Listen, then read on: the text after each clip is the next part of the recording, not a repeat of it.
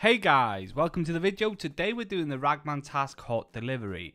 What we need to do is stash 2 Comtacs, stash 2 helmets and stash 2 Gzhels in 2 separate areas on Interchange. So for a better visual view, this is what my bag looks like. 2 of these Comtacs, 2 of these helmets and obviously 2 Gzhels. They can all fit in one Pilgrim if you want to do it this way, or you could wear some of them and stash them as you go.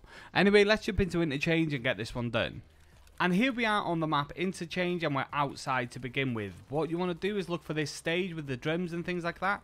It's just outside of Ultra, really easy to find, and it's these boxes we need to go over to. This is where we're going to place the Gzhels. Next up we need to head inside to Avocado.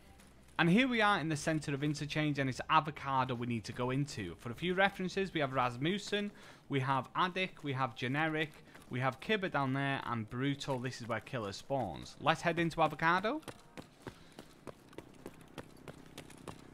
And it's right to the back we need to go, right by this sign. And this rubble here, or this rubbish here, is where we're going to stash the items. So once you've placed all of them, that's this one complete. So I'm going to leave this video there. If you liked the video, like the video, subscribe if you want to see more. Thanks for watching as always, and take it easy.